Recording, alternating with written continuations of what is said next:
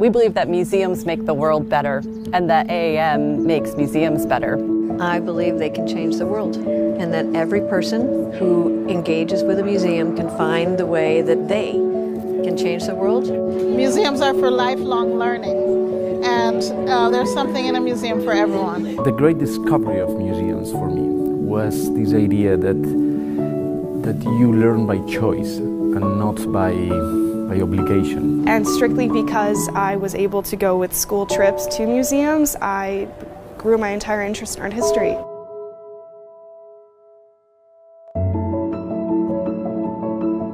So as a teacher, I always really looked hard for ways to integrate museum learning and out of the classroom learning with my students. So when I told them, okay, you should come, like grab my hand, come inside with me, they had this look like amazement, like this is so huge, this is so wonderful. And I told them, and we can go inside the rooms and we can see art and we can see paintings. We have a responsibility and obligation to our communities to not just be the keeper of their objects, but also to lift up the stories from our communities.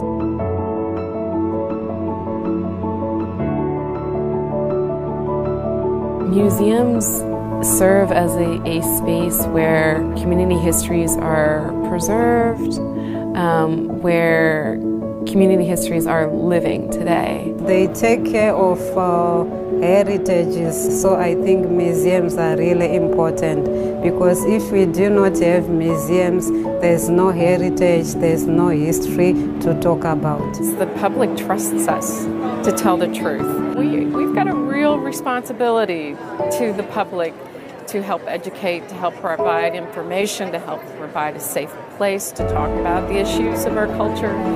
But it's in that museum that I found solace, that I found comfort. Whether it's, kind of a museum of technology, a museum of natural history, a museum of American history or something like that, you step out of the bubble that you've kind of created around yourself and thrust yourself into a world that has existed, a world that might exist in the future, and it just awakens your soul, it awakens your mind in ways that you don't find anywhere else.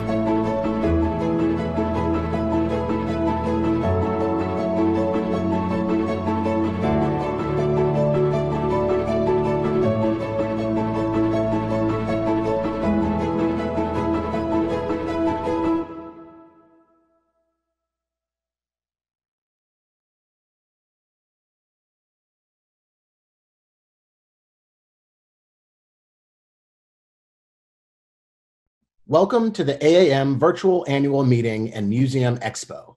We would like to thank our signature sponsor, Microsoft, for their generous support of this program. Now please welcome Laura Lott, President and CEO of AAM.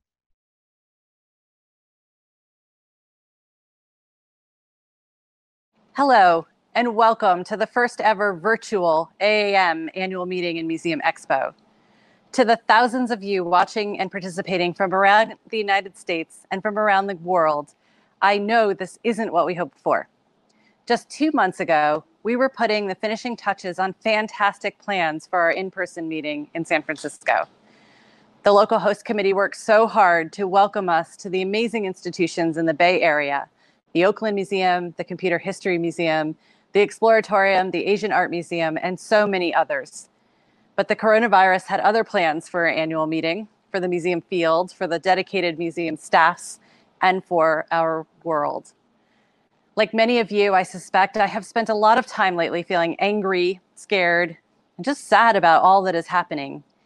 Each one of us has been affected by the pandemic and is suffering some sense of loss. For those participating today who have battled this virus or know someone who has lost the battle to COVID-19, our thoughts are with you. To the caregivers, first responders, grocery store employees, and others who risk their lives every day for our communities, we thank you from the bottom of our hearts. Not a day goes by when I don't think about all the people who are hurting and struggling in the American Alliance of Museums community. Because nearly every institution remains closed, thousands of museum colleagues are out of work. The AAM team is doing everything in our power to get you back to work as quickly and safely as possible. Among the emotions I shared earlier, it's important that I share a few more. I'm also grateful, inspired, and hopeful. I am hopeful that the museum field is going to lead the way in our world's recovery and healing. I am inspired by how museums are already leading that recovery and serving new needs in our communities. Even though museums are closed, many are still providing educational programming and resources to 1.5 billion school children around the globe affected by school closures. Museums are emptying their own closets and donating safety supplies and equipment to local hospitals. Their doors may be closed, but you just cannot stop museums from providing opportunities for joy, solace, and inspiration when people need it most. And I am grateful that the amazing staff of the American Alliance of Museums is healthy and strong, and that our team pivoted in a matter of hours to a virtual office, producing new content, advocating, and bringing our hurt community together. I'm grateful to our professional networks and presenters who are giving their time and expertise during the virtual conference and in dozens of free webinars and resources. I'm grateful to our board and generous supporters who realize that AAM cannot close down, cannot miss a beat. We need to fight for museums and support the people that make up museums now more than ever. Like most of our members, AAM is a nonprofit 501c3 organization.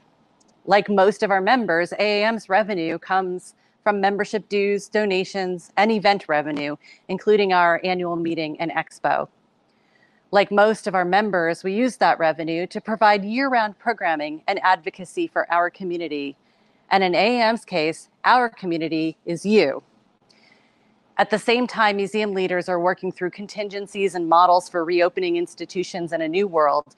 We are doing the same thing here at AAM. Those models right now include less revenue and more expenses. In the months to come, we may slow some Alliance initiatives, but let me be crystal clear. We will never stop our work to champion museums and nurture excellence. AAM was founded 114 years ago and has survived previous pandemics, world wars, and vicious political attempts to shut down arts and culture in our country. We are doing everything we can to guarantee that our Alliance and our museums will be here for another 114 years. During this once-in-a-generation crisis, a strong alliance is crucial. I want to take just a few minutes to share a bit about our plans to lead our field's recovery, our own Museum CARES Act, if you will, C-A-R-E-S. C is for content and communication and connection. For decades, AAM has been a leader in providing you trustworthy information and in connecting people across the sector, from art museums and aquariums to science centers and zoos. We take that responsibility very seriously. In any crisis, especially one of this magnitude where there is no playbook, we all need high quality, rapid response, thoughtful information to guide our decisions. At every stage of this crisis, the AAM team has been laser focused on sharing resources, data, and examples from across the field to inform your decisions. And we moved quickly to make sure you could connect with each other on a variety of platforms, including this virtual conference. We all have a thirst for news and information. There is record traffic visiting our website during the pandemic. Governors and local leaders around the country are using the Alliance's guidelines and resources to plan for the reopening of museums and other cultural institutions safely. Thousands are participating in our free webinars, and more than 2,000 museum professionals are participating in this virtual conference. But here's the secret to the C. Our digital library and toolkits and virtual forums are empty without contributions from you. Alliance members have stepped up to the challenge and shared articles, data, and resources like never before. So thank you, and please keep the content coming. Many in our field are relying on your valuable information, lessons learned, and inspiring examples of success. The A is for advocacy. When the world shut down in March and Congress started working on a relief package for the country, I was optimistic and determined to make sure museums' needs were heard and addressed. My optimism came from the fact that the museum field has some of the strongest advocates anywhere, with important stories from diverse communities. As recently as February, during Museums Advocacy Day, hundreds of you came to Washington, D.C. and stormed Capitol Hill to share your museum stories and our field's $50 billion economic impact with lawmakers. And in recent weeks, museum advocates sent over 40,000 messages to Congress using the Alliance's online advocacy tools. What was the payoff for that hard work? More than $200 million in financial relief earmarked for the cultural agencies, eligibility for small business loans to protect museum jobs, and increased charitable giving incentives, among other successes. I know it's not nearly enough, but it wasn't that long ago that museums and zoos and aquariums were left out of congressional stimulus funding entirely. The US Senate actually voted to ban museums from receiving any funding in the 2009 stimulus package. So from being left out 10 years ago to millions of dollars in 2020, our advocacy is working. And we are certainly not done yet. We will keep fighting for additional funding for museums of all types and sizes in the next rounds of relief funding, and as Congress turns its attention to the annual appropriations process. So please keep responding to our advocacy alerts, keep writing those letters and making your phone calls to your legislators, and engage your trustees and communities in telling leaders how important your museum is to them. Your voice matters. The R in our CARES acronym is for reimagine. It's clear that how we choose to move through the impacts of the pandemic will determine the future of our museums for years to come. As others have put it, in the midst of much uncertainty, one thing is clear: the museums we closed will not be the museums we reopen. I urge us to embrace that reality, difficult as it is right now, and use this disruption to address many of the structures that have not served us, from precarious business models to the inequities embedded into how we work. We need new models to be successful, relevant, and inclusive in the future. Now is the time to dismantle the old and rebuild anew, rebuild a better museum field. And so the E is for equity. It was just about this time a year ago when I shared details of our Facing Change initiative to diversify museum boards and leadership. Thanks to investments by the Ford, Mellon, and Alice Walton Foundations, the Alliance held a dozen workshops with over 1,000 board members from 56 participating museums last year. Inclusion work at this scale has never been attempted before in our field, and we were overwhelmed and grateful for the support and enthusiastic participation. When the pandemic hit and museums' focus shifted to survival, I anticipated our Facing Change participants might want to pause our work on diversity, equity, accessibility, and inclusion. But the response was the opposite.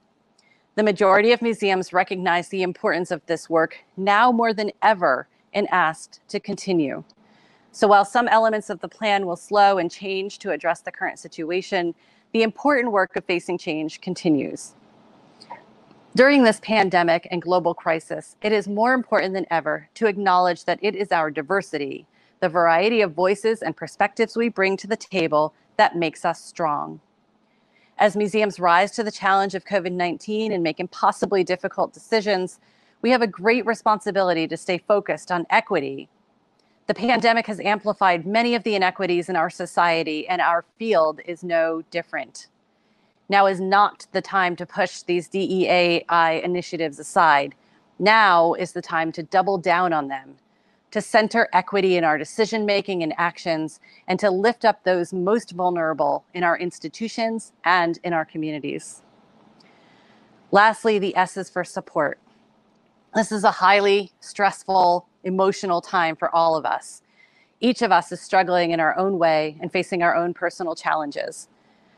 Hopefully, we each also know how good it feels when someone extends some kindness, some compassion, a message of encouragement. It can mean everything to just hear a few words of support.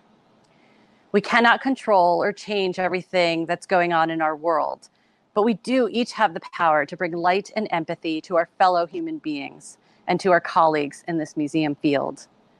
In the coming days, I urge you to support each other, be kind to each other, check in on your colleagues, and really practice empathy and patience. That will make us all stronger. I want to close by reiterating my gratitude to all of you. On this International Museum Day, thank you to all our participants and presenters from around the world. Our museum field is connected like never before, and it will take cross-continental solidarity, leadership, and cooperation to tackle this worldwide crisis and emerge a stronger global museum field. To our MuseumExpo participants and sponsors, and especially today's signature sponsor, Microsoft, thank you. As each of you deal with this crisis and wonder what your future looks like, you never turned your back on the museum field, nor on AAM. We will all remember how you stood by us during this crisis, and we will all succeed together in the years to come. And thank you to the presenters who you will hear from during the 5 days of the virtual conference. We are so lucky to have experts and thought leaders from within the museum field, as well as some outside voices. They are joining us to provide perspective, ideas, and inspiration to help us reimagine our institutions. Despite a lot of uncertainty in the world and the challenges we face, I am hopeful. In addition to all the serious conversations we'll have together in the coming days, we at the Alliance also wanted to bring you some moments of joy. You are here because you are leaders, you are resilient, and you are vital to our society's recovery and healing. There is no Alliance without you. Indeed, history has its eyes on you.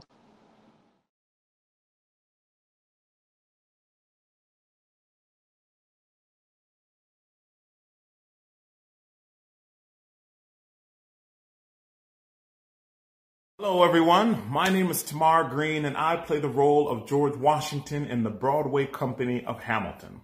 So this message comes from Laura Lott to all you museum workers, curators, and historians alike. I am here to send you some love and some light. I know that you all have been shut down like us on Broadway since around March. And that is a bummer, right? But I mean, museums are incredibly important. This comes from Laura directly, actually, but I really concur with this. Without museums, there is no conversation. There is no education, inspiration, or community support. Museums are so important. Both museums and libraries are where knowledge is, right? We have to know our history to do better in the future. And obviously there is no Hamilton without the study of the past and where we've come from. So I want to thank you all for the career that you all have, and the journey that you all have been on. Taking part in maintaining the perseverance of such great tales and such. So, because history, right? Because you all love history so much, I want to do one of my favorite parts of the show, which is history. Let me tell you what I wish I'd known when I was young and dreamed of glory. You have no control who lives, who dies, who tells your story. I know that we can win.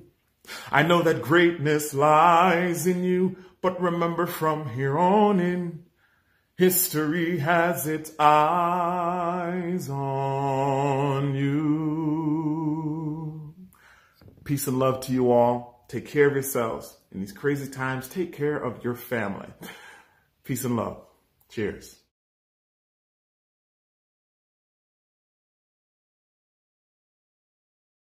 Please welcome Dr. Johnnetta B. Cole, President and National Chair of the National Council of Negro Women Incorporated and Special Counsel on Strategic Initiatives at the Baltimore Museum of Art.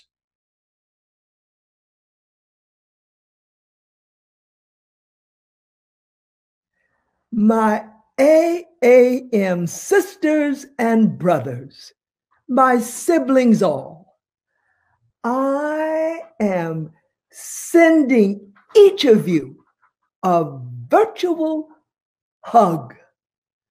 And I'm doing so as I welcome you to the kickoff of our 2020 virtual meetings. And you are my kinfolks. No, not by blood or marriage, but because we share certain interests, values, and dreams. We all love museums. We value how museums have the power to take us to different places, ignite a range of emotions, and pose some of life's most persistent and urgent questions. And yes, we value how museums are full of the magic of human creativity. I hope you are with me in also valuing how museums can help us learn about different ways of being, and they can help us understand the universality of our shared condition. During these intensely challenging times, as we struggle with the multiple ways that the COVID-19 pandemic is affecting so much of what we used to do, where we used to go, even what we used to think about, I know that you, like I, dream of returning to the best of what used to be. But I want you to join me in also dreaming that when this pandemic is no more, we human beings will be better. We will be wiser. We will be kinder and more committed to respecting the diversity among us, to achieving equity, to guaranteeing accessibility for all, and creating spaces that are valued because they are inclusive of all of us. As you know, the theme of our virtual meetings is radical reimagining.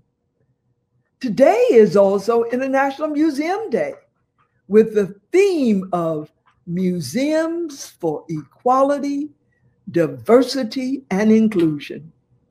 I can't think of two more important themes for us to focus on at this time.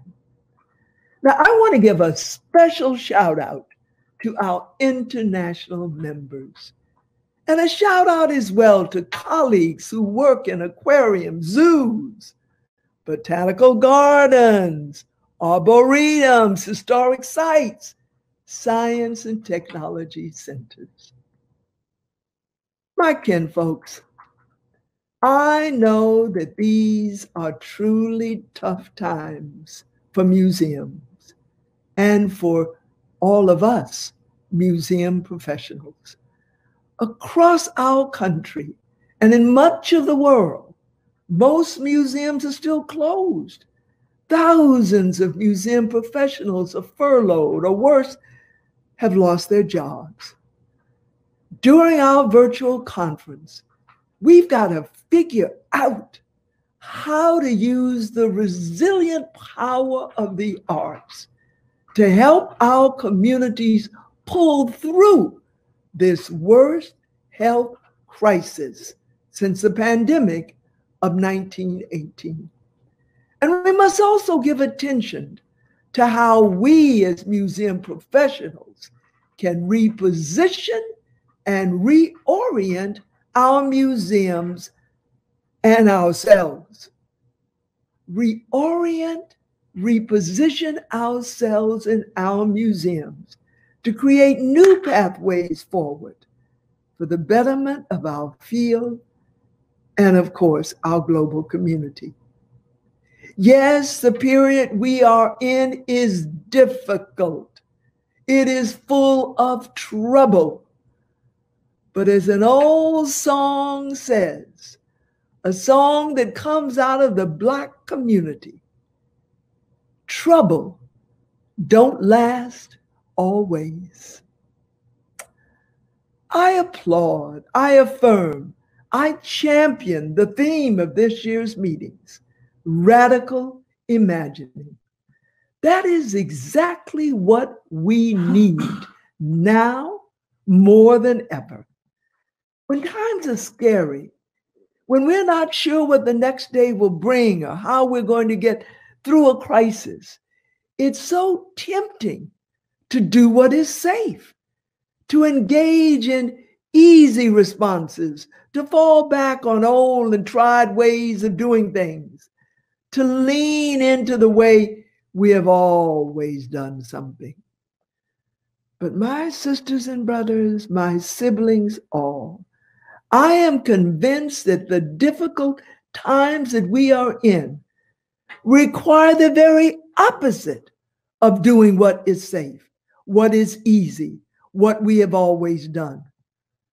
When I think about the four foci of our organization, it's clear to me that this is a time when we must not only carry on with our emphasis on financial stability, on education, on diversity, equity, accessibility, and inclusion, we must do so in radical and highly imaginative ways. Indeed, it's in these challenging times that we surely need to break out of established ways of doing things and look at doing things in different ways. I know it's not easy, but I'll tell you this, the place that we're in at this moment in time requires that we let go of certainty and that we grab a hold of creativity. Creativity requires courage, boldness, and action. And as my shero, Maya Angelou, has said, you can't use up creativity. The more you use, the more you have. It's said that the economic slump caused by the coronavirus is the worst since the Great Depression. Once our economy does rebound, we cannot count on the pre-existing ways that resources were acquired to establish financial stability for our museums. We have to reimagine what fiscal stability looks like, how museums can diversify their revenue sources, and how we can assure that all of our institutions are indispensable and worth supporting. If we do all of that, when the next crisis hits, and I do believe we got to imagine that there will be another crisis, our museums will be stronger and more resilient than ever before. This pandemic has not only disrupted our economy, it has upended our education system, leading to the near total closure of schools, colleges, and universities. And in terms of our museums, social distancing and other guidelines that were required during this pandemic brought to a halt the kind of in-person, imaginative, hands-on education that has characterized museum education programs. Just as schools, colleges, and universities have been challenged to find alternative ways for teaching and learning, so must you, dear museum educators. Whenever that day comes, when we can have educational programs again in our museums, the question is, will we go back to the same old ways that we've always done things? Or will we courageously and bodaciously engage in new and different ways of presenting ideas and posing questions that are raised by the artworks exhibited in our museums? Of course, the way we have always presented exhibitions has been fundamentally challenged by the health crisis that is still with us. When this crisis is over, will we return to the ways that we usually present exhibitions? Or will we allow our creativity, our imagination to come up with radically new ways of telling the stories that are waiting to be told, stories waiting to be told by the works in our collections. Will we dare to accept the challenge that is tucked inside of this statement by Albert Einstein? If at first the idea is not absurd, then there is no hope for it. My dear kinfolks, as we move through and hopefully soon come to a point beyond this dreadful pandemic, what should we be doing about our stated commitment to diversity, equity, accessibility, and inclusion? Of the three foci in our Alliance's strategic plan, this is probably the one that many in our museum community would argue we should, just put on the back burner. After all, of the three tasks that we have assigned to ourselves, it is the most difficult to accomplish.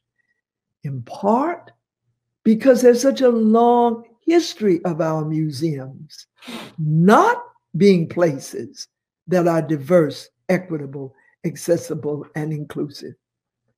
And we're now in a period in our country and in many parts of the world where there's a new version of giving permission to openly express bigotry and hatred and to engage in violence against people in underrepresented communities, people of color, women, LGBTQ people, people experiencing poverty, people with disabilities, people who are not Christians. Yes, there are some colleagues within our museum community and certainly individuals beyond our community who say that the times that we are in make it impossible to carry on with our stated commitment to diversity. In response to that attitude, I want you to listen to the words of the great Muhammad Ali. Impossible is just a big word thrown around by small men who find it easier to live in the world they've been given than to explore the power they have to change it. Impossible is not a fact, it's an opinion. Impossible is not a declaration, it's a dare. Impossible is potential.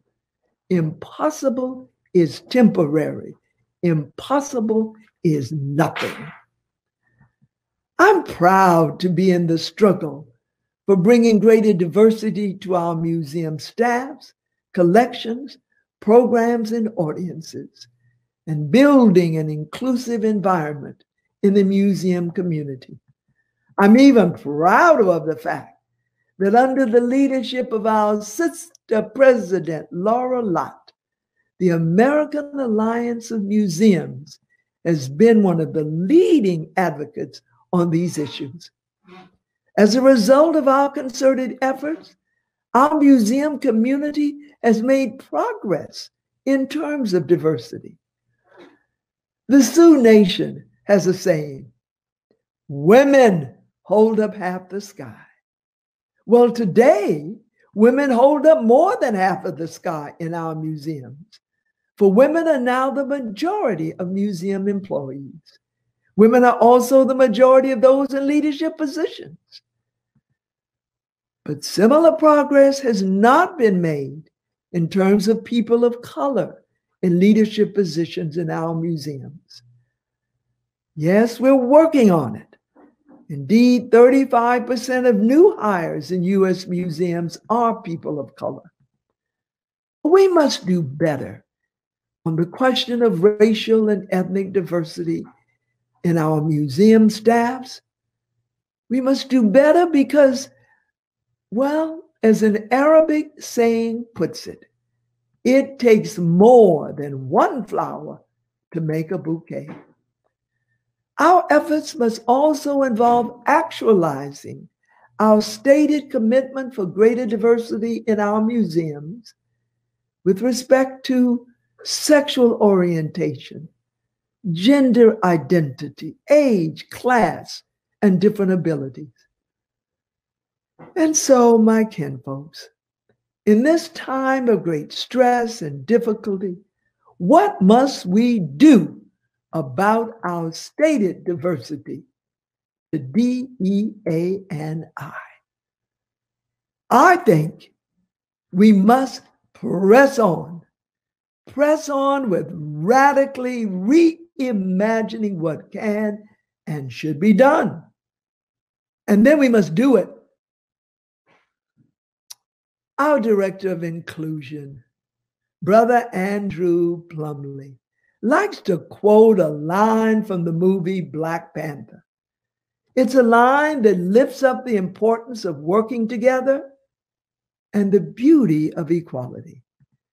Drawing on an African proverb, in the film, T'Challa says, "In times of crisis, the wise build bridges while the foolish build barriers." That's it. That's it. In this time of crisis and beyond, our museums must build bridges across the range of differences that we have allowed to divide us. And of course, we must continue to build bridges into the communities of which we are a part. And so, my sisters and brothers, my siblings all, are you ready? Are you ready to turn away from doing the same old things in the same old ways? Are you ready to engage in the kind of radical imagining that can transform our museums into places that are far more amazing and full of grace than we have ever before imagined? If you are ready, then welcome to the first ever AAM virtual annual meeting.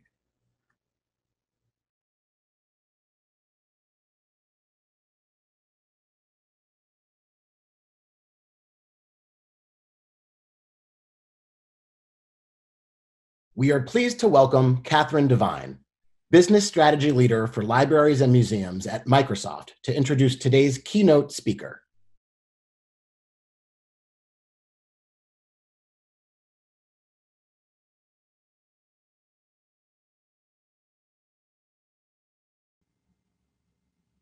Good morning, everybody from Seattle, where it's a lovely cloudy day, as probably not unexpected.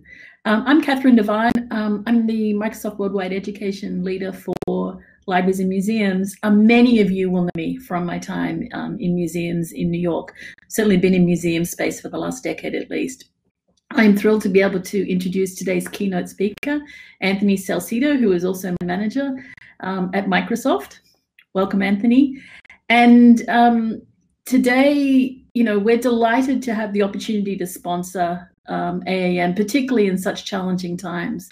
We're also delighted to be able to help provide scholarships for people to attend today who have been affected by furloughs and layoffs, and certainly going through a very challenging time. But there's probably no better time than now to be looking at how we can leverage digital to further missions of organizations. So let me introduce Anthony. Anthony has a long history at Microsoft in education, where he's very focused on empowering educators and students, inspiring students, and looking how we can use technology to achieve more and to further learning and the aims of organizations in this space everywhere. With that, let's roll the video, Brian, and then I, really looking forward to Anthony's speech today. Thank you.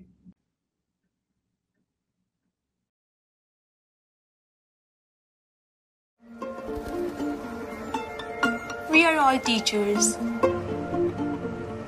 And we are all learners. We each learn in our own way. We are designing an acid rain shield for Taj Mahal. We are working on the science and archaeology behind Pompeii. We are working on how we can save water, and it was really cool. We are surgeons and climate scientists. We are architects and artists. We are anything and everything we want to be. I want to be an engineer and a poet. I want to be a lawyer to help other people see reality. We all have our own challenges. Math is sometimes hard for me. I'm really bad at writing. Programs are challenging for me, but we find ways to make them opportunities. So we can see and understand. And come together to solve problems. Then it would come down this way, go to the filter, then it would come into the rain catcher. In school. And in the world. I want to help people by breaking stereotypes, showing people that we all stand together. I would probably try and help people who aren't really confident in themselves. I want to see the world turn into a better place for everyone. We're not waiting for tomorrow. Because we're creating a future today.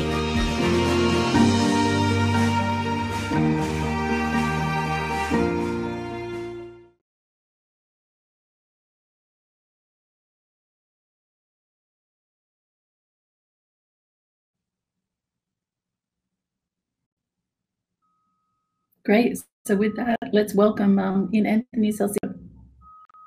Thank you, Catherine. And it is a great honor to be with all of you today. It's a special day for museums, but a challenging time for the world. I hope all of you are staying safe and being well. And as Catherine highlighted earlier, this is a time of great learning, learning as societies address with the response to COVID-19. What makes us all human and what we value most in our societies. And although a challenging time for schools, universities, certainly libraries, museums, I think the foundation of learning will help us not only connect to our students and guests, but really create a foundation for us to share globally.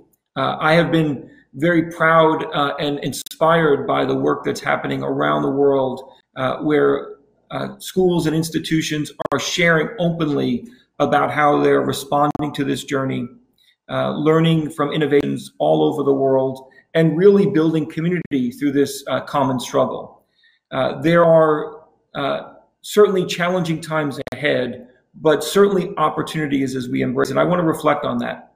I also will talk a lot about digital transformation, but I want to put it in a context for the broader dynamics that we've got to consider, and certainly, hopefully, the spirit that you'll take my comments today. I've been working with schools and universities primarily since really early January as a rapid response to crisis took place. We're learning, though, and we're starting to lift out. And although most schools and certainly museums aren't yet opened, we have a path and insight of what could happen and what, frankly, we want to take from the learnings over the last several months. I also want to just start by reflecting on this special day for museums. Whether finding out about it through Animal Crossing today, which is recognized in the game as International Museums Day, seeing some of the amazing work going on online. I know most museums are still closed, but you would never know it based on the engagement, the activity that I'm connecting to museums. I'm visiting many museums' websites, seeing the work that you're doing to engage guests, to extend the borders and boundaries of your institutions. And frankly, congratulations on your leadership and the work that you're doing to not only keep this special day moving, but really innovating on how we can engage guests and create a much more boundless and boundaryless experience of museums and really celebrating what makes museums great. I think one of the things about this time, special institutions, special things that make us connected and human will become even more valued going forward. And museums have that emotional connection to me and many of you, certainly many of the people in the world. And I think that won't be lost in this quarantine and COVID time, but frankly, enhanced. And I think that's an important thing that we've got to keep going as we embrace this next chapter and next phase of our efforts. Now, I will reflect a little bit on digital transformation. It's a buzzword for sure. We use it in the technology field far too much. And certainly it applies to every business, every industry, every discipline across how do we create new ways of doing things that we've done before? How do we extend values that we could conceive of in the past? And then how do we use our resources, our people, our facilities, our expenses far more nimbly and more efficiently as we go forward? This is what digital transformation is all about. But it is not about losing what makes every industry, every discipline special. One of the great things that I've seen, and frankly, the thing that makes me most happy about this tough and challenging time of tremendous tragedy and human loss of life, etc., is the impact that we've seen with the transformation with educators. Many of your parents are probably more deeply appreciating your teachers than you ever have before. What's happened is the work that was often unknown to schools and classrooms is now becoming more transparent to parents. And that appreciation of the role of teachers is going up in society. At the same time, technology use is part of learning as its highest point ever in human history. And what we haven't seen is technology's rise diminishing the value of educators. The opposite has been true. And for teachers who were resistant of change with technology, because in many ways they were fearful of their own role being diminished, what we've learned over the last several weeks is that isn't going to happen. I think that same spirit is how we have to embrace museums and museum expansion with digital transformation, not changing anything about what museums value and hold special. And the experience can be different, but also enhanced in ways that don't diminish or detract from the core experience that museums have had for hundreds of years. Now, I want to reflect on this transformation as it relates to what I see happening very quickly now from museums in response to COVID is building digital strategies. We've had many conversations with museum leads, IT staff, who are building a quick response to COVID, a quick response to how they're going to embrace digital once museums reopen, and really, frankly, building a resilient strategy with digital. Almost a digital fire drill in many ways, where we need technology to be able to quickly be resilient to future pandemics or future challenges and become more nimble, where we don't disrupt the operations of the business as much as we have seen over the last couple of months. But frankly, digital strategies are not only insufficient, they're actually the wrong place to focus. What we really need to build and to embrace is a core strategy for the museum that understands the dynamics of technology. Too often we see an IT staff in a museum really understaffed and maybe underappreciated because they're not part of the core activity that the museums are doing. And that's a limitation for both your success, propelling to the future, and it often hurts the depth at which IT can really make an impact inside a museum. What we've got to do is really rethink everything about a museum in this context of digital connection. And not only what capabilities museums have to extend communication and collaboration with guests, but to do a better job of thinking about how digital can improve the experiences within the museum, and more importantly, optimize efficiencies across every workload that museums deal with. And this is the shift that we've got to happen. And it's really a mindset shift. And mindset in education and certainly in industry change and in transformation digitally is the foundation that you've got to embrace. As leaders, you've got to understand, are your people seeing digital and the core experience of museum as two separate things? Do we often have the biases with regards to technology resistance and fear that may exist? And we've got to overcome that. You've got to create an agile, and an optimistic experience as it relates to this transition and transformation. And that's what it's going to be all about. I have seen institutions struggle with this change because of isolation, because of fear of the unknown, because of the worry about the fabric of what made classrooms and schools and museums special in the past. And what we've got to do is shift the mindset to embrace this new normal and bring hope and energy to our people and staff. This is going to be a critical phase for all of you to consider. We've got empty museums increasingly around the world, but no shortage of opportunity going forward. Many of you are starting to build reopening plans, and museums are starting to reopen with social distancing norms in place. I know that many of your guests, society, is eager to get back to what makes us human and bring a connection to this. And I'm excited about what the future holds, and certainly what we can do together to learn from each other. Now, I want to give a little bit of a shift to what happens next.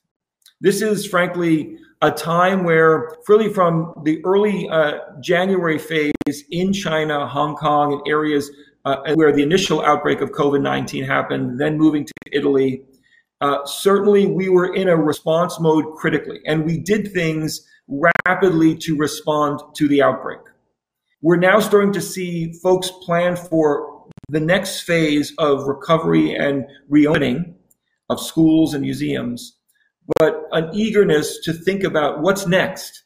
How do we take the learnings over the last few months, applying to the needs for change in the short term, and then think about how we can accelerate the pace of transformation going forward. And really, that's going to be critical as we move. I've seen examples all around the world where the digital borders and the engagement is going up, just partly because people are at home, people are using digital tools to connect, to learn, and to bring access to resources into homes, into the learning environment. And I will tell you, that's one of the important pivots that you've got to recognize as it relates to your role and function at a museum. The digital language of learning has changed just in a span of a few months. Schools who are using technology primarily to serve classroom use, whiteboards and smartboard conversion, physical tests to digital tests, physical books to digital books. Most of that was in service of the boundaries of the school, the classroom itself, the school itself. What we've seen is schools rapidly shift to remote learning, which has created an engagement opportunity that was never before realized. Schools won't go back. Schools will continue to blend that learning going forward. Even when schools and classrooms reopen, this notion of being connected always, getting access to digital materials, connecting to classrooms beyond the boundaries of a school, as well as educators participating in a longer and broader learning life is going to be critical. So how do you as a museum leader enable and leverage that reality, that new normal that exists in the way of learning?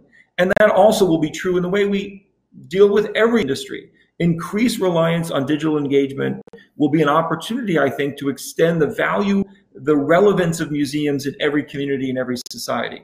And we're starting to see early glimpses there, and I certainly want to keep that going forward.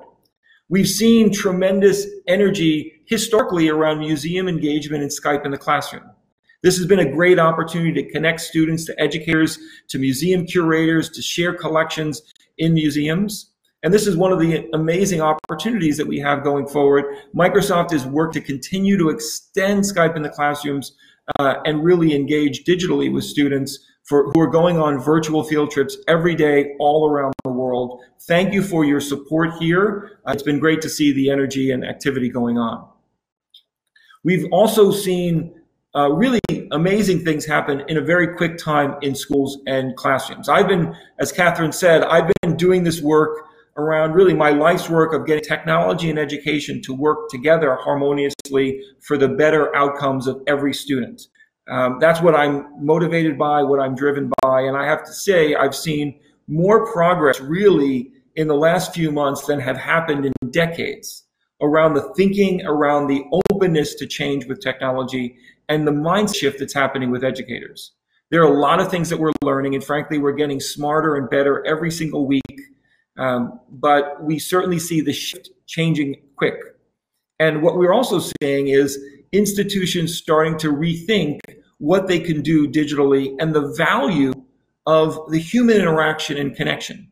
I'm hopeful the school time where students and educators are engaged is going to be far more interactive, far more purpose-driven on what is really the role of the building, the materials in the building, and the human collaboration and connection possibilities of the school, and then leverage the rest digitally.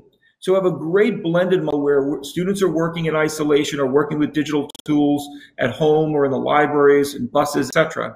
And then when we're together with each other, we leverage that more mindfully. And that's the same example that you can take in museums. When you're in front of a beautiful painting or sculpture or fossil or experience, what is unique to that engagement? And then how do I extend in different ways beyond? And certainly museums who are really showing a fraction of their collection to guests can have an opportunity to open up their collection digitally in much different ways using this blended modality as we go forward. We're going to learn from schools and universities. And for those of you who are curious, lean into your school leaders, university leaders on how they're managing the change, how they're coping and planning to go back in the future. I think this partnership is going to be critical with museums as we move ahead. Now, the Japanese word for crisis, I think, really reflects the reality that we're seeing. It's a combination of the word danger and the word opportunity. And certainly, we have deep respect for the human loss of life and the human reality of COVID-19. At Microsoft, our first goal and first responsibility was to keep our employees safe and do everything to help first responders get access to the technology they needed to be effective. Certainly, we recognize we're not out of any danger period. Certainly, as the world starts to reopen in a cautious way, that's going to be critical top of mind. But we also have to understand where we can learn and build and grow as society, in our healthcare systems, as first responders respond more rapidly to the learning that we've had in the last several months to be more resilient and more effective as we go forward. This is the way in which we think we've got to embrace the change, and we see excitement on the future from museum leaders who are thinking the right way. There's certainly things that we're going to see in museums in the near term. Understanding the learnings from other businesses around contactless payments, the dynamics of timed entries in terms of how do we think about social distancing around the way in which we keep capacities limited and mindful in museums. Obviously, online ticketing, the removal of the interactive elements of touchscreens and moving those to mobile devices that people are walking their hands. That opens up opportunities as well.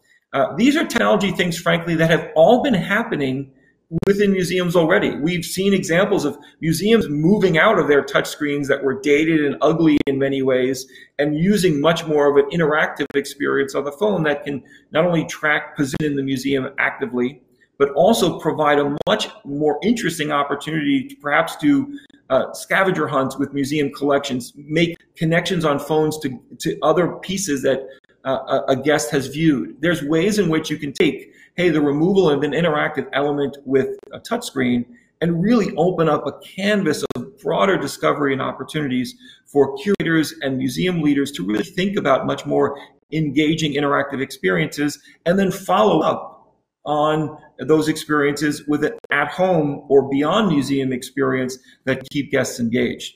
All of these technologies have been going on. We have partners and experiences that many of you are using already. We'll see an acceleration in the short term as we prepare for the reopening of museums broadly. But then, in addition to those short-term opportunities, and frankly, all of these build on if you're doing it the right way, the technology foundation that you're going to set in place as it relates to cloud technologies, identity, and security, but really require a much broader business understanding and a holistic set of transformation elements to really think about these digital channels. How do we engage more people? How do we shift the model of fundraising when we're going to be looking at a much broader canvas of engaged people? Do we have subscription elements that replace sort of museum memberships that can keep digital content flowing and really open up more people? Can we think differently about business models with regards to institutional engagement, working with schools and universities? There are many, many ways in which I think the next several months and years will evolve the pace of digital transformation that frankly was already on course. I think we've just seen an acceleration in a COVID-19 reality. Now, Microsoft has thought through the ways in which we can bring these things together. How do we bring operational efficiencies, help you expand and reach larger audiences, and then really embrace business models that are new and really impossible with the world of technology? These are things that I think are foundational to every industry that is thinking about digital transformation to achieve their mission. And certainly, those are the three really buckets that you should be constantly thinking about and making sure that you're not overbalanced on one or another. Many times we see the response to technology focus largely about this digital audience capture and really extending content collections beyond the museum. And that's great, but we've got to make sure that those other elements are balanced appropriately. Now, to help with that, Microsoft has built on work that we've been doing with schools and universities for many, many years, really establishing a foundation to think through the elements of change that will be required with institutions. We've learned through universities and schools on their transformation that it's helpful to see the elements of change connected, and important for you to understand that because increasingly technology will be connected across these experiences. Whether you're thinking about visitor experience or discovery of collections, the reality of now with technology that's built around cloud, that's built around identity and insight, it's powered by new technology capabilities. It's not only nice to think about these things connected, if you do not think about everything that you're doing from a technology perspective in concert, you're going to miss opportunity for change and an opportunity to really transform new services going forward. We've got to think about everything that we're doing. Now, one of the exciting things that's happening is the advanced discovery with the power of AI. This is not only helping us do a better job of researching collections, creating engaging experiences, but helping audiences get access to discover collections and really get insight throughout a museum's collection that was very difficult to do in the past. We're seeing the power of AI bring digital archives to life in many ways. There are examples of museums who are starting on a journey to take their previously meta tag light collections, use the power of computer vision AI to understand context and relevance between collections to help guests get really not only great index and searchable response, but have ability to see connections between painters and studies on various things with human history, response to historical times, a real great connections, and really building a branching thread to really hope researchers, students, visitors can really experience collections in new ways. And Rijks and the Met and certainly Cleveland Museum of Art are really early leaders here, really thinking about the power of AI to make their digital collections more accessible, more engaging. We're seeing examples of enhanced visitor experience. Many of you are already doing this and really hard at work here as a response to COVID-19 reopening of museums, really thinking about how do you engage not only visitors digitally, but really engage visitors for a much more connected and much more engaged part of a museum experience. Certainly, dynamic operations is an area that often is the least sexy. Maybe it's the least excitement on a museum IT plan as well. But it's super critical. It's super important that we do this. Now, for your museum staff now, you're starting to feel the need for technology like this, like what we're doing now, to help us with collaboration. We have many examples of museums leveraging tools like Microsoft Teams to collaborate like we're doing today, where we are keeping the work that's going on in the museum every day together, and we're moving forward in new ways. Hopefully this will become a much more established way to collaborate across museums anyway, leveraging productivity experiences and frankly investments that many museums have made. Many museums already have technologies to do collaboration in a better way than they've done it in the past without really adding expense. And this is something that we hope continue as we move forward. Certainly, the last piece, and certainly is going to be the short-term need for focus, is making sure that we have intelligent environments that not only understand future safety, but use those safety tools to monitor guest counts, ensure proper spacing, etc. So there are many, many areas of change, many areas that Microsoft is here to help serve. But I really want to end with just a core statement where I began. We're focused on these changes for the betterment of society, the betterment of our cultures, and the work that we're doing with schools and students. And as you embrace this transformation digitally, don't forget that for your staff, for your guests, the transformation is all about people. No school or university is embracing a digital transformation. They're embracing a people transformation. It's important for you to do that. And I thank you for the work that you're doing as leaders to help your people and help all of us in society experience your great institutions once again. And I'm looking forward to my visits once this tragedy subsides. So thank you very much for your leadership. And I look forward to maybe a couple of questions to help.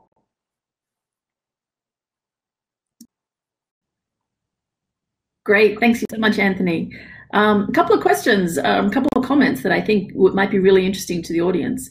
You talked about mindset change, and something that I've often talked about is that technology is actually the easiest piece of this. What is actually the most difficult piece is how to achieve that cultural change, how to achieve that mindset change in organizations. From your experience with schools and universities, and now increasingly museums, do you have any sort of top of mind suggestions about how to think about that as a cultural change in an organization?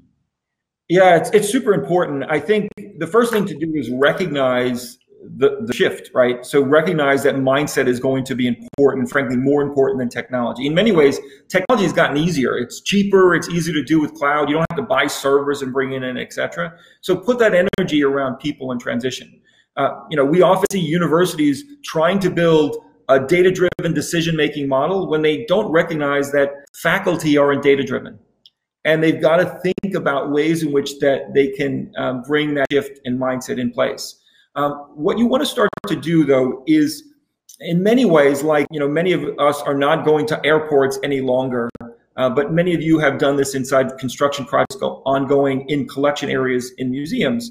Hey, apologize for the construction. There's a great exhibit coming soon. There's this promise of inconvenience in the short term, or a journey to walk further in the short term to get to a better future. We've got to think about that as well with regards to technology transformation. In many ways, your staff are going to say, why do we have to do this extra thing? Or why do we have to now swipe our badges when we walk into a room? And then you've got to sell that vision of what change can be enabled. And I think that balance of short-term reality as well as a longer-term vision is often not connected to many individuals. They see technology as encroaching in various ways that don't seem organic, don't seem natural to the flow of the museum. You've got to do a better job of selling that vision and really building the vision. We often see institutions, education institutions, museums, reacting with technology in small bits. We're executing on what we can deliver, what we can deploy, what we can buy, etc.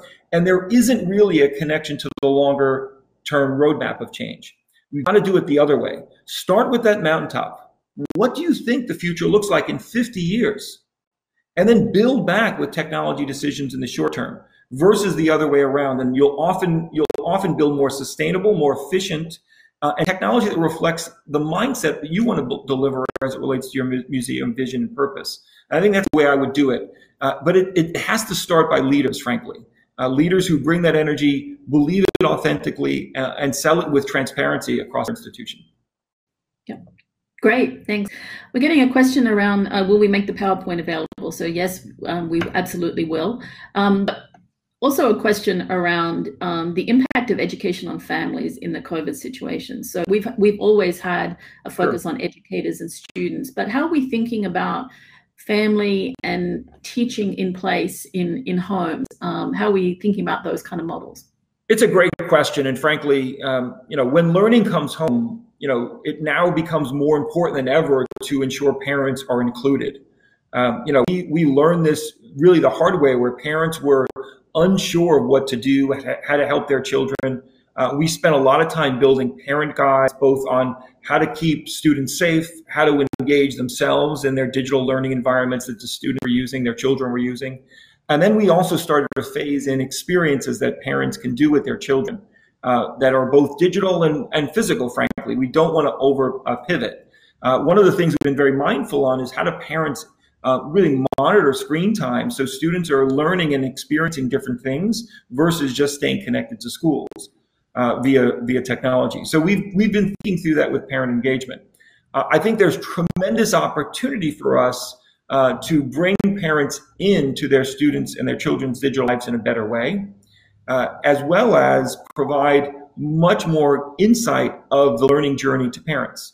One of the great things that technology can do is help personalize learning.